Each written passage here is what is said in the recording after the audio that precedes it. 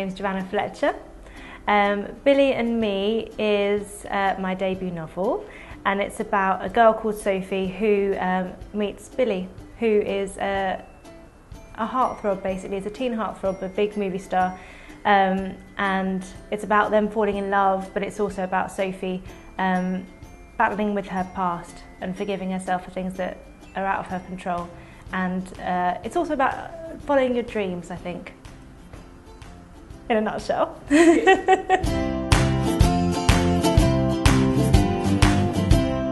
Really famous people I'm quite good with. I think I recognise most people if I meet them. The bigger the star, the calmer I am. But I was recently on a plane with Jeremy Kyle and I've met some really cool people. I've met Kim Cattrall, you know, I've met amazing people. Jeremy Kyle, literally, I was in a frenzy. I was just like, oh my God, it's Jeremy Kyle.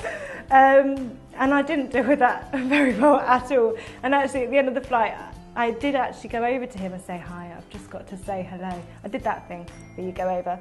And he was lovely, and we sat down, we had a cup of tea and shared his macaroons. So, you know, it worked out well. It was glamorous. It was probably the most glamorous event I think I've ever been to was a Britney Spears party, which wasn't us all just dressed up as Britney Spears. It was actually a party that she was having that we were invited to. And she was there. It was a long time ago, about 10 years ago actually. So it was one of the first things that Tom invited me to, and then I wasn't invited since. Oh no, that's a lie. So we all turn up to this club and it's amazing. You know, it's all very, lots of champagne going around, and you've got the busted boys there and the McFly guys. And Britney walks in and she goes into the corner of the room, and then all of her security sort of shield her away from the rest of the party. And I was wearing trainers that night because I didn't know I was going. That's how glamorous I am.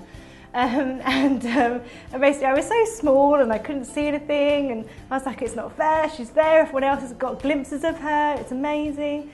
So I decided towards the end of the night when I was really drunk to go up to one of her bouncers and be like, I'm really sorry, I'm really small. And you know, I've only got trainers on. Everyone else has been able to see Britney. I haven't any chance I can, you know, see her, say hello. He was like, no, he sort of waved me off a little bit, and then I just kept going. And all of a sudden he was like, wait there, little lady. And I was like, all right. All of a sudden, the bodyguards. Okay, before that, I hear the walkie-talkie something about moving Britney. Not because of me. I wasn't the hysterical fan. You know, it was fine. She was just leaving.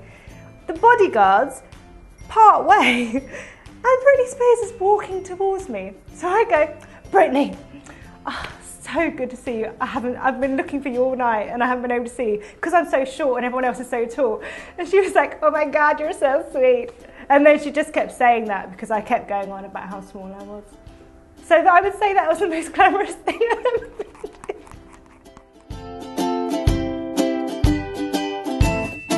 My beauty regime before going out would be, well, it takes about an hour and a half. I take about an hour and a half to get ready, and that's including a shower.